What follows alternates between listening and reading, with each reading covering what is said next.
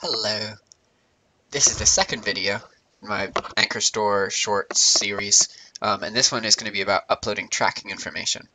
So I used to look at the emails that got sent out after you order something, right? You know, you order something and then you get an email that's like, hey, we got your order, and then later you get an email that's like, hey, we got your tracking number. So and then I'd just take that tracking number and then I'd paste that into the thing on eBay. But now that I'm getting like 10 sales a day, it's harder to do it that way, just because it's really time consuming. So now what I do is I actually look at my Walmart order history and I upload stuff from here, because the lists are usually the same and they kind of match, and it's easier for me that way. This also means I get my tracking information faster because there's actually a delay from when Walmart knows what the tracking number is and when they tell you. They update their website and then a period of hours later, sometimes days, you get an email. So this way you'll be able to upload things. You'll just get the tracking number faster. There's two things to know when you're looking at Walmart.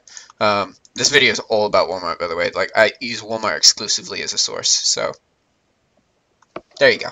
You know that now. I didn't say that earlier. It's relevant info, definitely.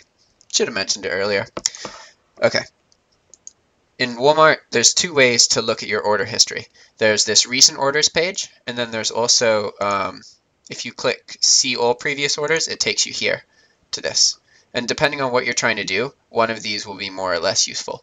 The cool thing about this page is that you can go to like offset up here, and then do like 250 if you know the order was a while ago, and then you'll be right there. Whereas with this one, that doesn't work, so you have to click over and over and over again to get to the further away orders. You know, it sometimes isn't horrible, and typically what I would do with this one is this is the one I actually look at to track my items, because normally it's the most recent orders, obviously, that need the tracking information. Not the most recent, but the ones that were ordered yesterday. Most items get the tracking information the next day with Walmart, which is really awesome. But the advantage here is that you can right click in a new tab and then just go here and then just copy this before the page even loads, and then it's straight text. Sometimes if you copy things out of an email, you get errors when you try and upload the tracking information to eBay. So that's that. That's how to use that. Okay, now how would we do this? We would have two tabs. Well, I usually only use two monitors, so I have to do this a little bit differently than I normally would, so you guys can see it. Oh no, I'm doing this all wrong. Also doing that wrong. I have a link here. All orders. Okay. How am I doing on time? Oh, I have 2 minutes. Okay, here we go. We will go to our awaiting shipment. Awaiting shipment, hooray! Okay, so obviously these top ones, these are orders that I just placed, so obviously I don't have shipping for them yet. But as we scroll down, you know, we'll get to the ones that do need shipping, and it's usually going to be in the same order. So here, as long as you're placing them in the same order, it's to your advantage, because now we can see we have this, and then here, and then chocolate, totes, 2 totes, Miracle Grow thing.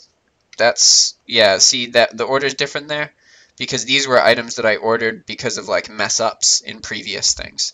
So, oh, actually that's also shipped, and you can see that it's not here because I clicked on the all orders awaiting shipment. But I would just go through this and then make sure that it matches, and then it's nice because you can work on one page, because you just do the thing and then you take the shipping thing. Boop. Yeah, I don't have it big enough right now. Like I said, I usually work on 2 monitors. So you have that. And I think that's everything. Oh, there's another trick. Here's a trick. Let's see. This is useful. Sometimes your items get stuck in processing, as Walmart customer service likes to call it. And I really don't like talking on the phone with the customer service because it just takes forever. And most of the stuff most issues you can deal with yourself. So sometimes it's been like a week, your item hasn't shipped. It says that it's arriving January 16th through 17th. It's like January fucking 23rd, man. And you don't have any information about it. what you should do is click on it and then request to cancel it. So where's an example of that? I have an example somewhere. Here we go. So I could just go here. And then I would try and cancel this order because it hasn't shipped yet. So if they made a mistake on it and it's stuck in processing or they're out of stock or something and they haven't addressed that with you yet, it'll get canceled almost immediately. But if it is actually going to ship out, it's going to ship out, and they'll send you a notification saying, hey, you wanted to cancel this, but we didn't do it. So either way, from that point on, you'll get a notification telling you how to respond, and it'll either be in your favor or it won't. That wasn't very clear. I'm sorry about that. I'm babbling. I'm just trying to get 5 videos out right now, and this is what you get. Alright, where's the fucking shit?